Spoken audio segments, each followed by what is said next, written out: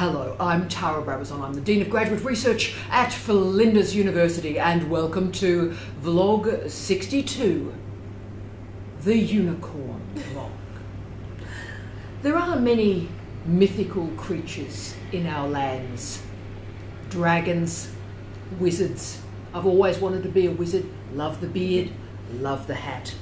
But there is a mythical creature that has some resonance in doctoral education. We call them the unicorns, the students that finish in under 3 years.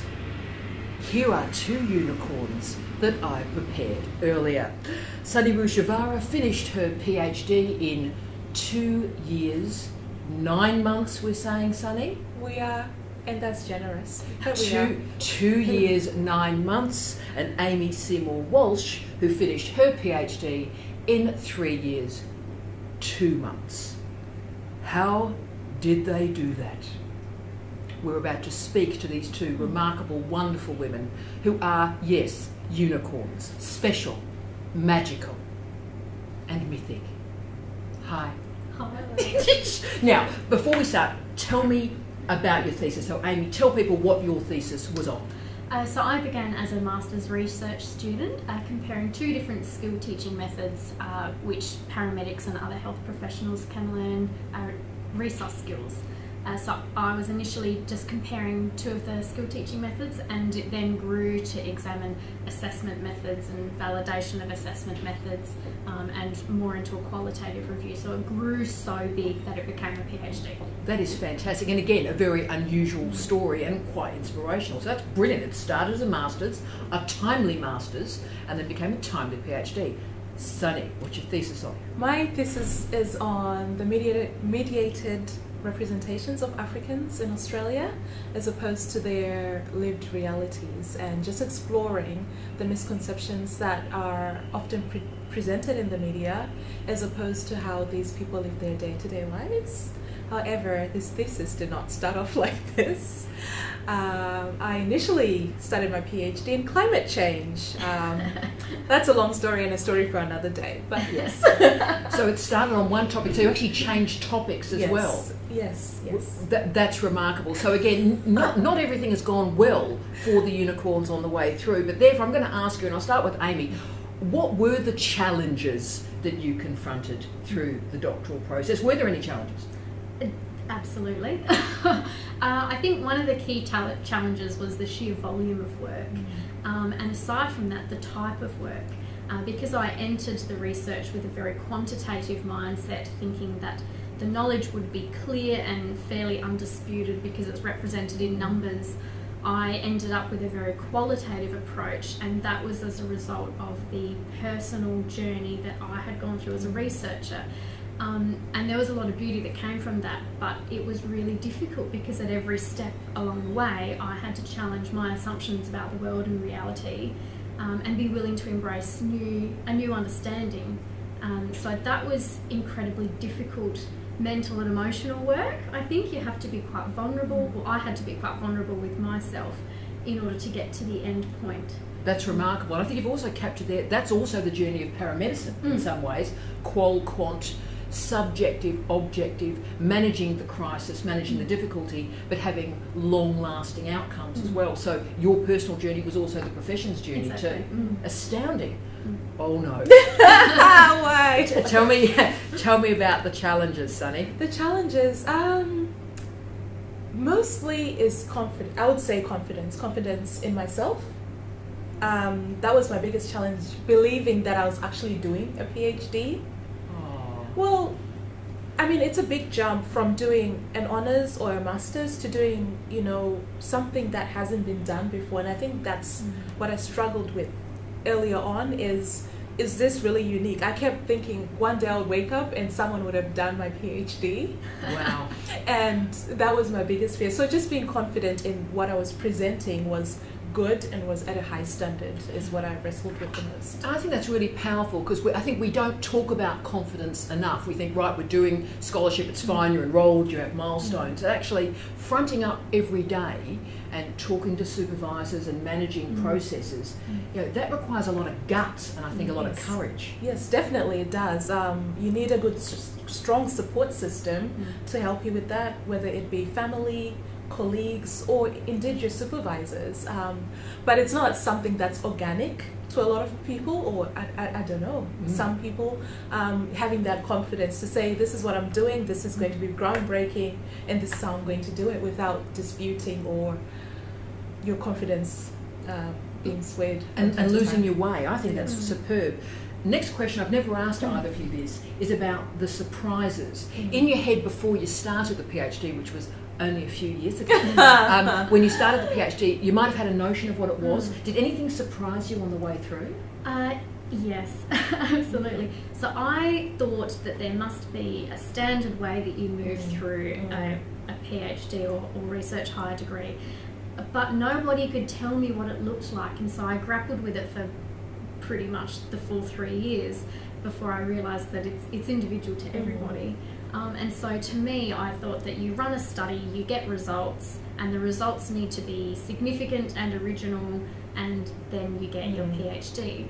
Whereas what I've learned is that a non-significant finding is actually still really important. Yes. And When things go wrong, it's a great result. And so many of my studies were born through things that could be considered failures in my early studies, but to reframe them as opportunities for further research, it forced me to extend my research beyond where it would have been contained to otherwise. So I'm actually really thankful for some of those big issues. And so great too, because I know Amy very well. She's a fabulous human being, and the idea that she wants a template is so Amy. It's like, can you just give me the template and I'll fill the template for you. But the other great thing is you realise that research is iterative, and the iterations is what's given that thesis propulsion and energy. So that's really amazing. But I love how you want a template. I think, just tell me, give me a recipe, and surprises.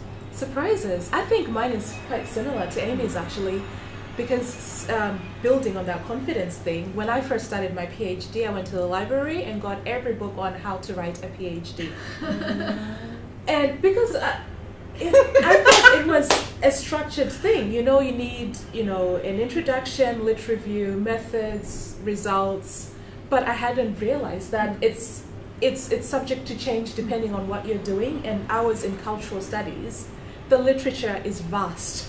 So I needed something that would tell me how to minimize the literature I had to read, but also give me peace of mind that I was doing enough. Yes. But I soon realized that this is not how a PhD works. Just because there's a how-to book does not mean you have to follow everything it said, because you're just given snapshots of how to do things. It's not deep and it's not specific to what your individual project is. Yeah. And now I understand why all those PhD books sell so well, particularly in the United States, because people are going, where's the template? If I just read enough how to write a PhD books, I'll find that template. Yeah. That's so you. Right, now the next question, let's get crunchy. What was the biggest barrier or the biggest challenge that you confronted? Oh gosh, the biggest challenge. I think aside from the sheer volume of work, the additional jobs that I worked in the meantime, I felt that it was a real almost tearing apart of my identity. So at university full-time, I would be a research higher degree student. At my clinical work, I would be a paramedic. In my other work, I would be teaching clinical education to master's students. And I love doing each of these, but they were all quite distinct. And in many ways, they lent themselves to each other. But sometimes I found it quite difficult to adopt a particular mindset because other mindsets became such a part of me. And when you're on the side of the road in a car accident, you have to be a paramedic. You can't be thinking about a literature review. That doesn't help. So I found that a real challenge, and I tried to then figure out ways that I could schedule my work to take most control over that, rather than flitting in and out of all of them continuously. I mean, Amy, that's so powerful, because I'm impossibly old and you're impossibly young, and I've forgotten that. I've forgotten when you're an early career academic, you're having to move between modes.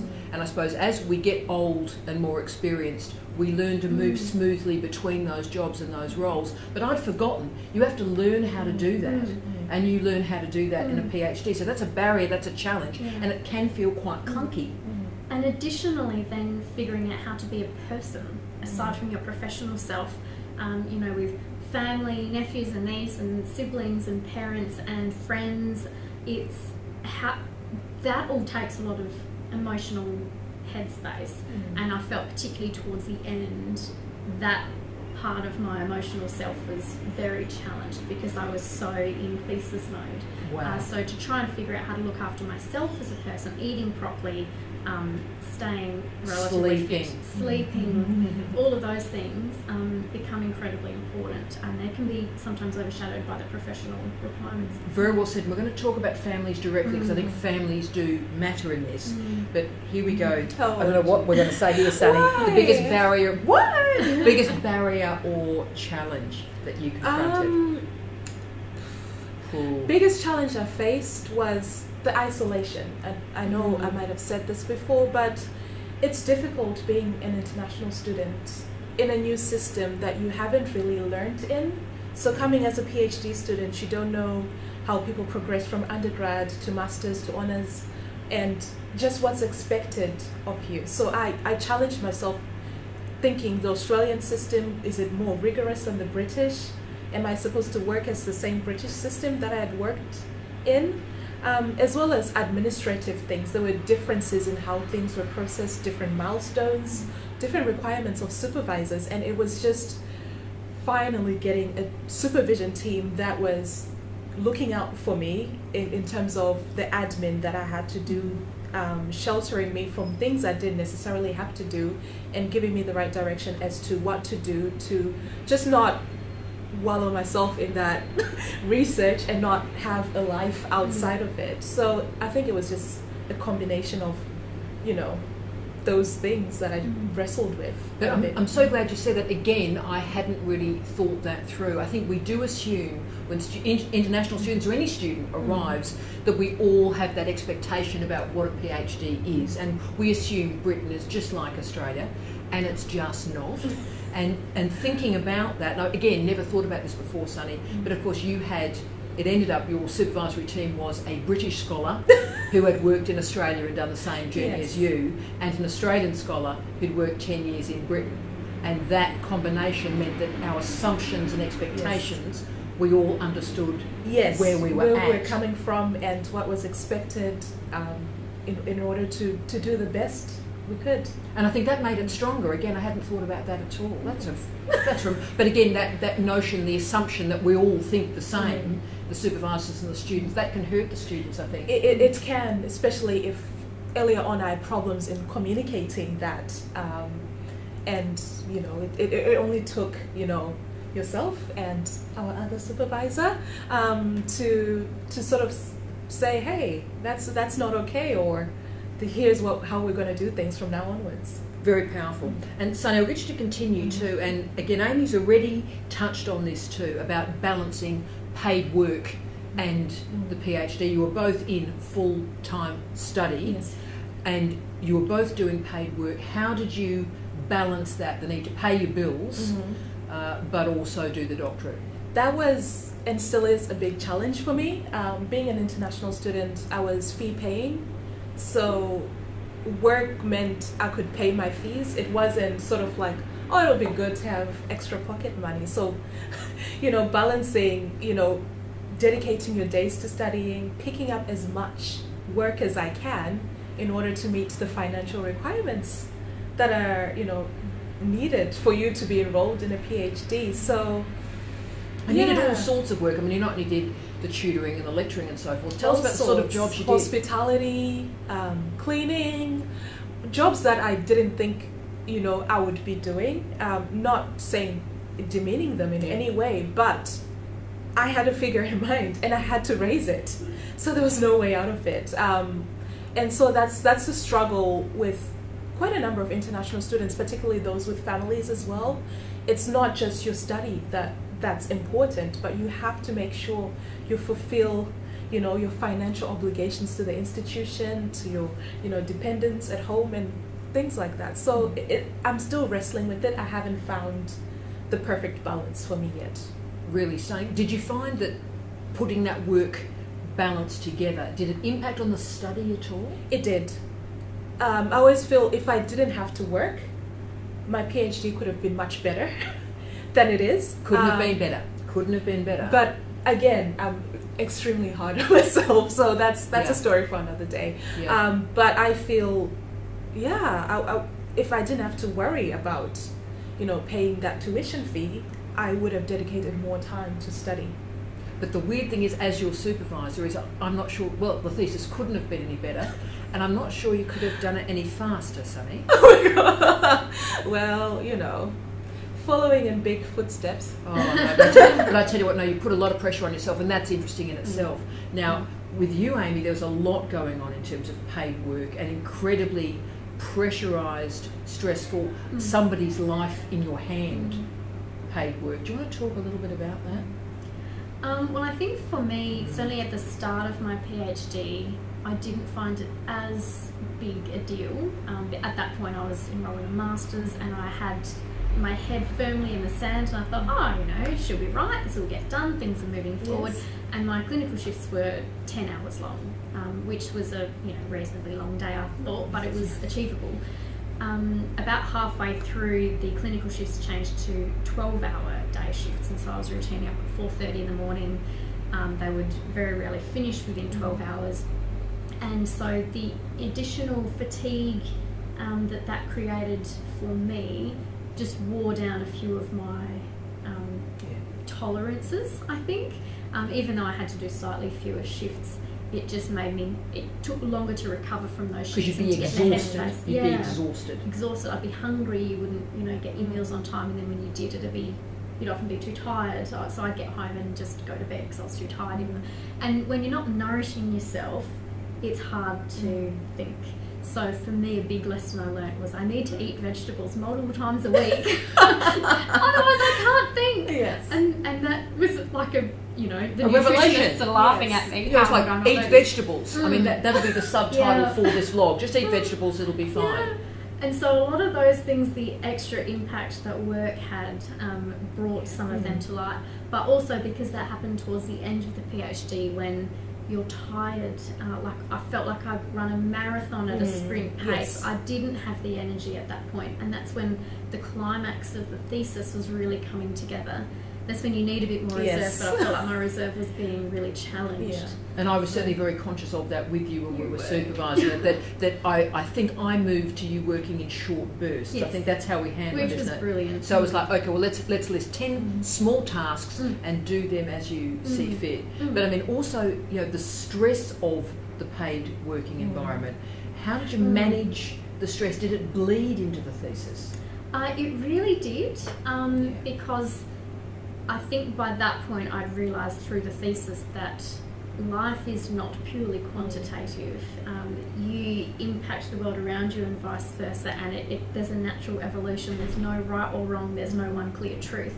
And I think I was certainly having that revelation at work as well, in terms of my challenged identity and the identities that you adopt in various modes of life.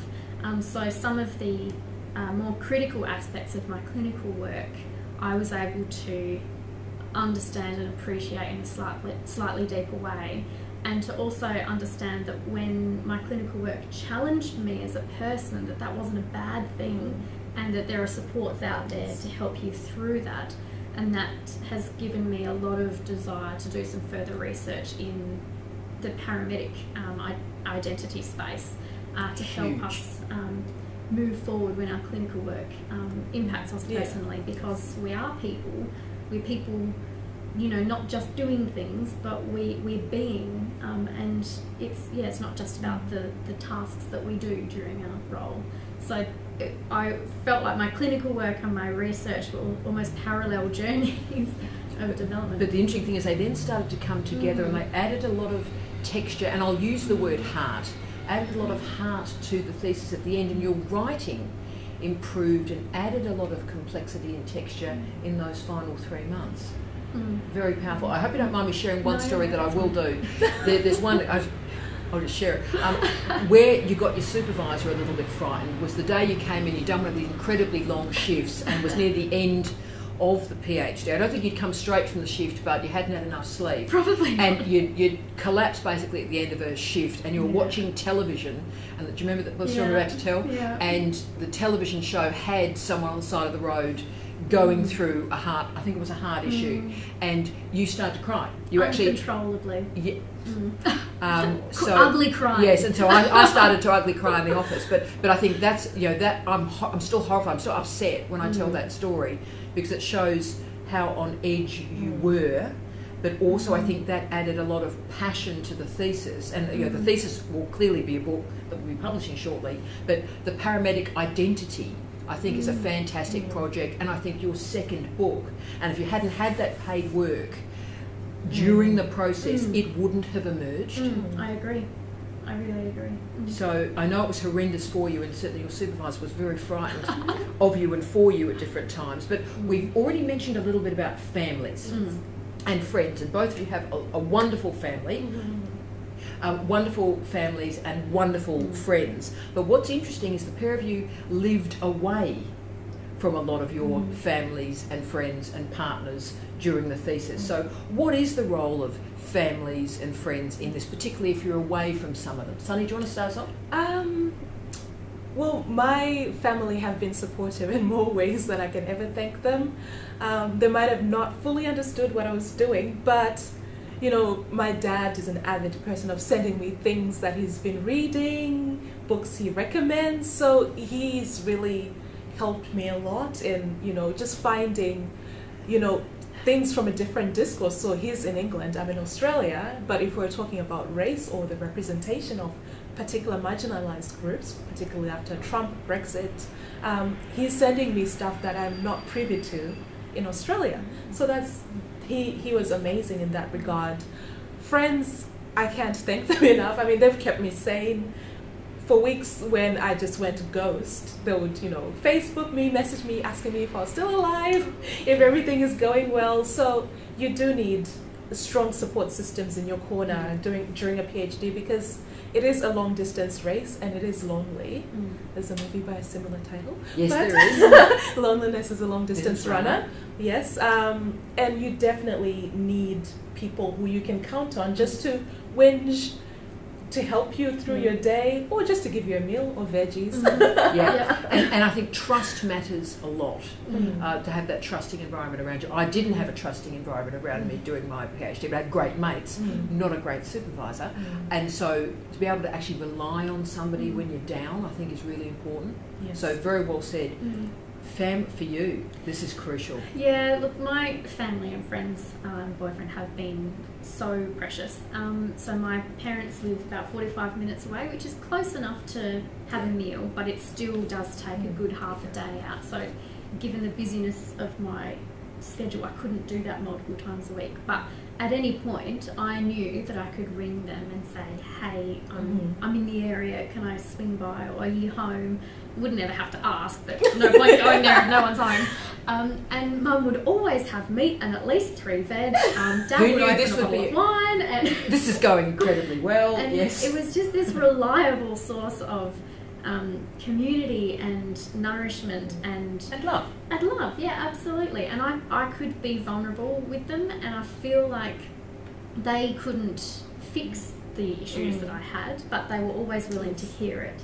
And I think, like many of my friends are not in the academic world, so can't understand from first-hand experience what the challenges are and what the options are as you navigate through that. So they can't fix anything, and that I think makes it really difficult for them.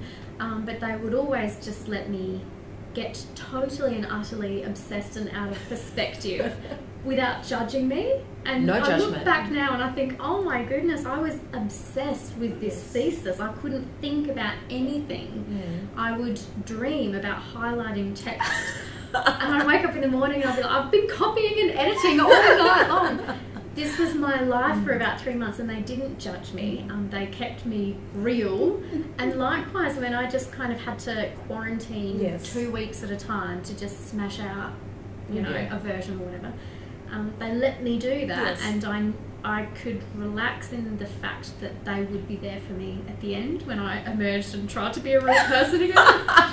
So so I've had a really fabulous group of people around me who have just let me be me without judging me or criticising me, because there's a finite work to be done, and telling me just to stop and have a break actually doesn't help, because you know then that you've got to do more work at the end. So. And they have been, your friends have been wonderful. Can I also say, I mean, you colour code your life within an inch of its existence. I really do. When Amy entered my life, she colour coded my life. She got me organised. I didn't organise meetings with Amy. Amy organised meetings and put them in my calendar, just so you know, and they'd be colour coded, and we have all sorts of different coloured comments, and you'd never get between you and that thesis, let me just tell you. Unbelievable. Fantastic. And now this is the interesting bit for our colleagues around the world who might be watching this. You two are really the first PhD students to go through, of the age that you are, that have had the social media support. So you've both been on Facebook. We're friends on Facebook. I know people disagree that supervisors shouldn't be friends on Facebook. We may want to talk about that. But tell me about social media and finishing a PhD, rather than taking you away from it, finishing a PhD quickly. What does it do for you, Sunster? For me, social media was phenomenal, because my data, quite a lot of it depended on participants. And social media facilitated me disseminating questionnaires or recruiting interview participants. So for me, it wasn't just an escapist tool.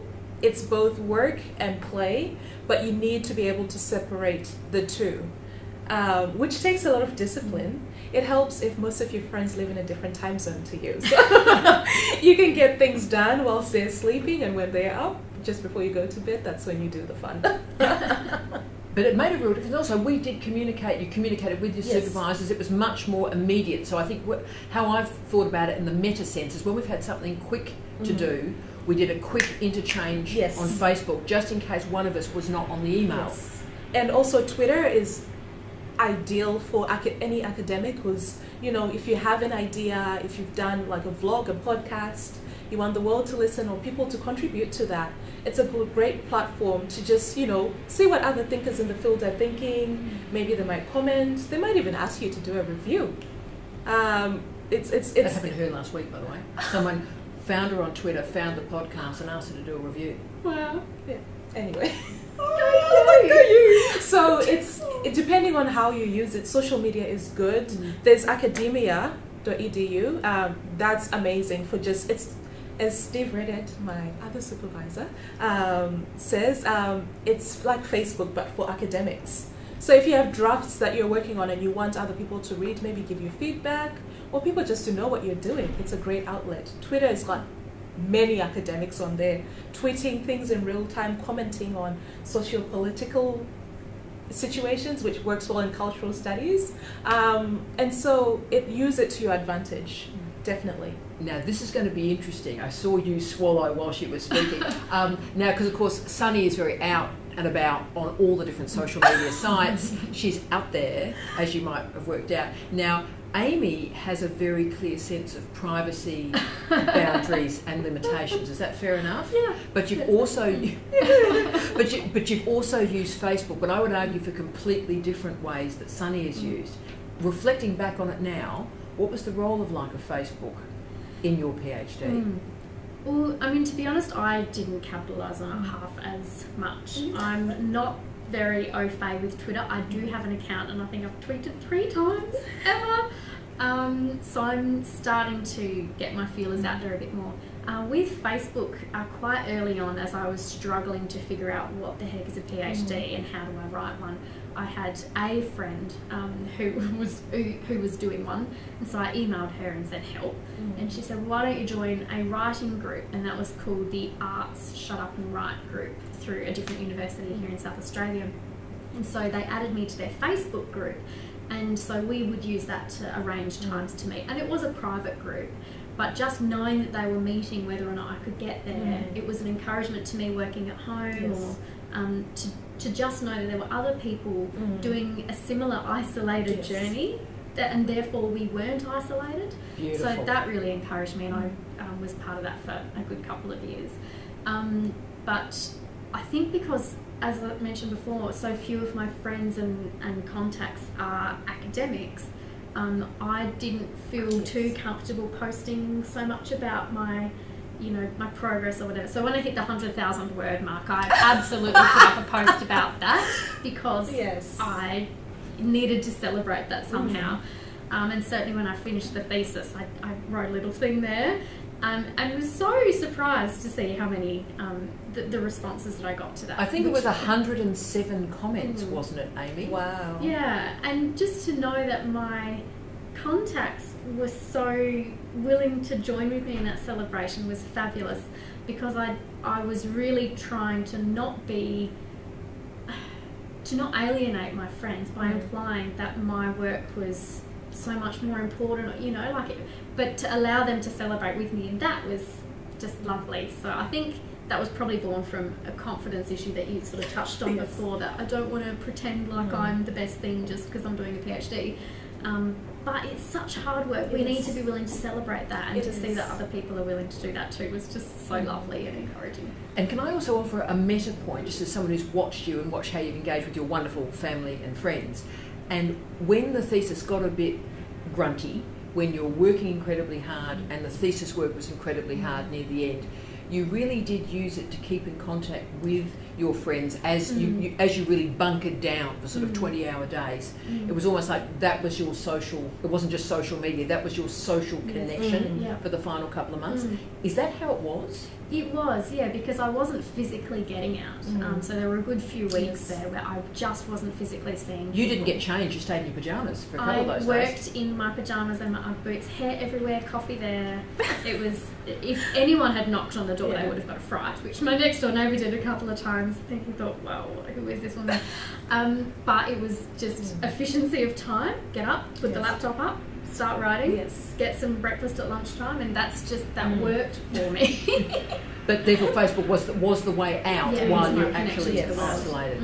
Absolutely. All very, very useful. And last question, how great has this been? This is really amazing. Last question, for the people, and we have a lot of them at Flinders and around the world, hi everyone, who have just started their PhD or maybe are midway and thinking, I want to get this through quickly. The longer a PhD goes, the less likely you are to finish, full stop. So what advice would you offer to people that are maybe starting the journey or going, what can I learn here? Sunny, off you go.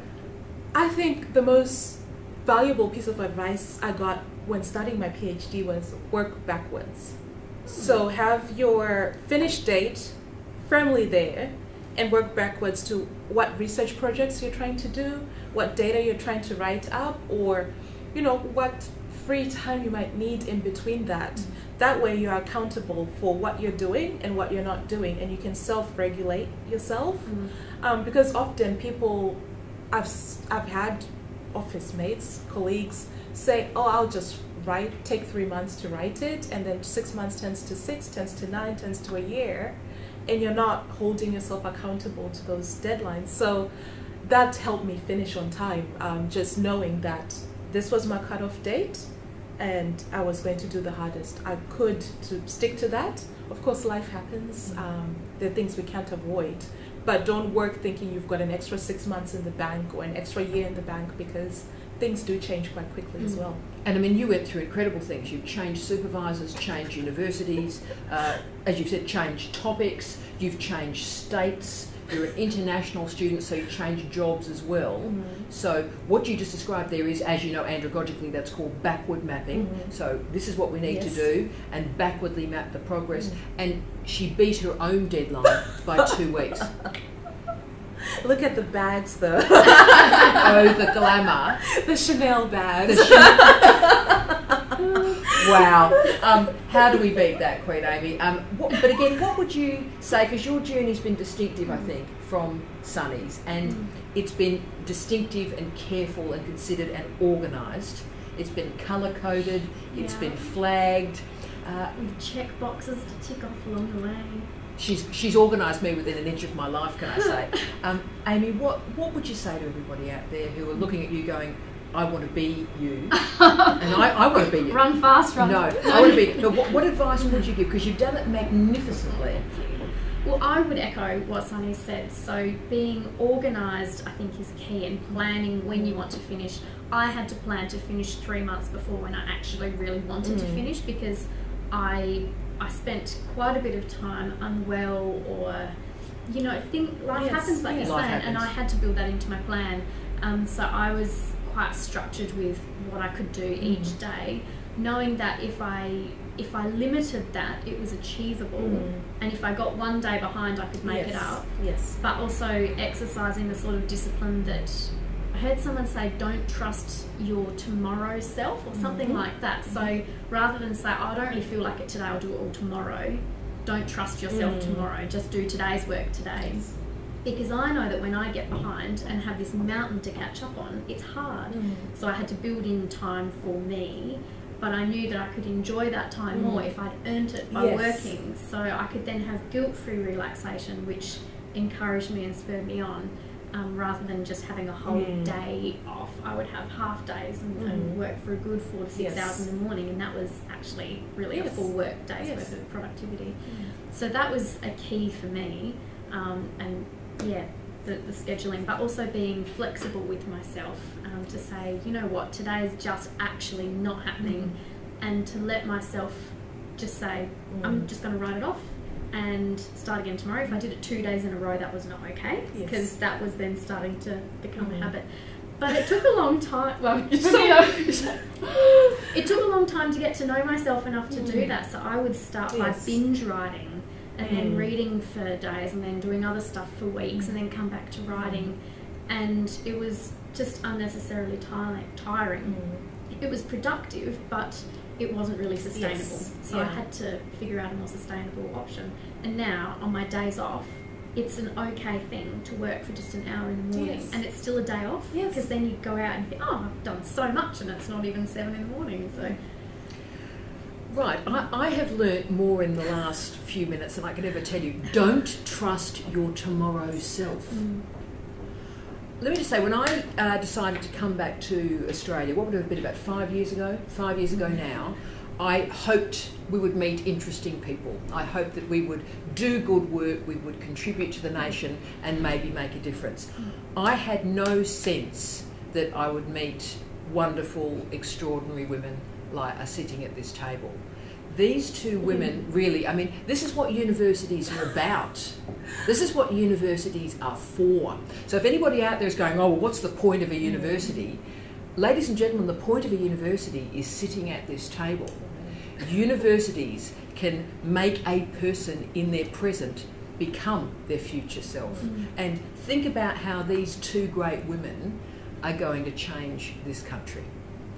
Thank you both for your advice. You remain, yes, unicorns, but that means special, mythic, extraordinary, but also inspirational. Thank you both. Thank you. Thank you.